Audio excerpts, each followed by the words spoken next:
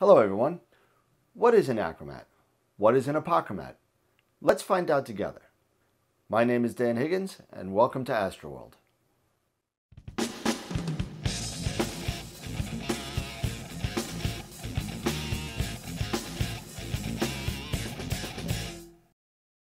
First of all, thank you everybody for tuning in, and if you're happy with what you see, please subscribe and hit the bell to get all the notifications when Astroworld posts new data.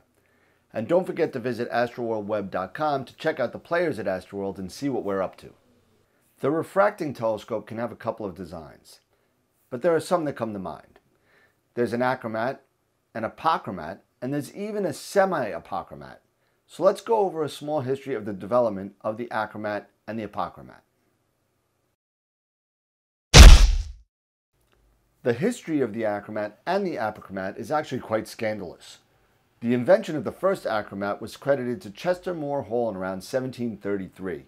However, he wished to keep his invention a secret, so he contracted the manufacture of the crown and flint lenses which are necessary to make the Achromat to two separate lens makers by the name of Edward Scarlett and James Mann.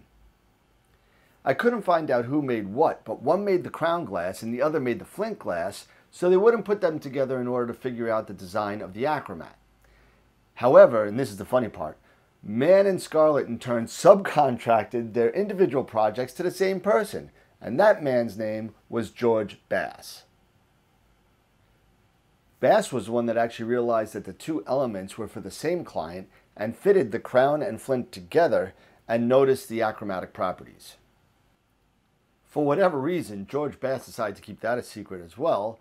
He delivers the flint and crown glass to the specific subcontractors. Hall gets them and puts the elements together and makes the first Achromat in approximately 1733. Let's fast forward many years to the late 1750s. Bass actually remembers the invention of the flint and crown glass replication, and he mentions Hall's lenses to his friend named John Dolland. He actually recognized the benefits of the design and was able to replicate the Achromat, and was therefore granted a patent for the Achromat design in 1758. You can imagine that this was disputed by several opticians over the years. Finally, Dolland's son Peter in 1763, through the invention of the Achromat, was then able to make an improvement on the Achromat and actually invented the Apochromat. Now that's some history. Let's see some of the differences. Before we get into the Achromat telescope, if you're interested to see more of what a refractor actually does, feel free to go to my other video titled What is a Refractor, and I'll put a link right up here. The Achromat is generally a more inexpensive telescope than an Apochromat. And just for easier talking, I'll refer to the Achromat as an Achro and the Apochromat as an Apo. When light goes through the lens of any telescope, the light waves are bent in such a way so they come to focus at the focus point. Each wavelength is bent a different amount because in order to get all the light focused at the same point, they need to be bent a different way due to their wavelength.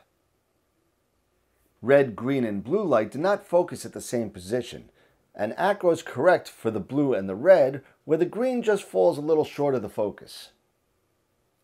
This creates something called chromatic aberration.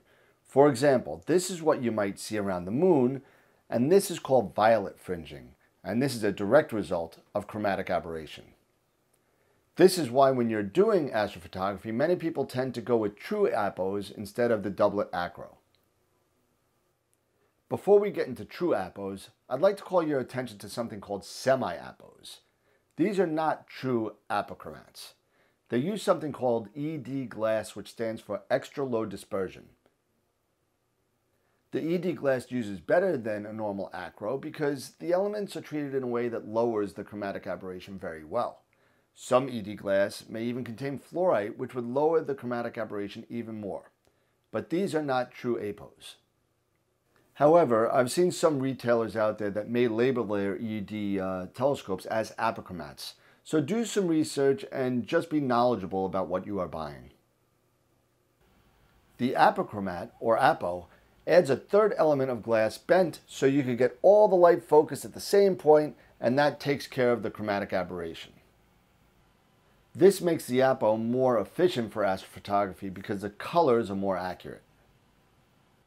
However, they are much more expensive. And here's what a picture would look like with an apochromatic telescope. There are other types of refractors out there, such as quadruplets and quintuplets, but we'll go through that in another video. So there is the difference between the two types of refractors. If you're getting into astrophotography, I would steer everybody to a triplet, apochromat, or better. I'm not trying to say that you can't get great pics out of a doublet.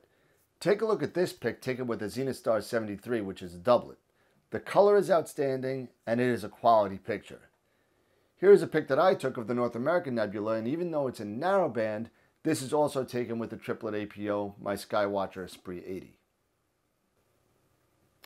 So you can get good results with both, and it really depends on the budget. I really hope this helped everybody in some way, so if this did help you at all, or it was too basic, please let us know in the comments below. And as always, keep imaging, keep educating, and keep having fun. Clear skies. Thank you for watching.